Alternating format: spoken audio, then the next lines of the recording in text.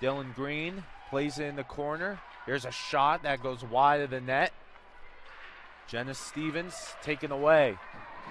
Here's Thompson looking to carry it over the line. Mary Thompson moving in. Thompson, score! It goes in past Halloran. Face-off win. Marlowe for Dan. Goes across. Back for Dan. Shoots, deflected, and in!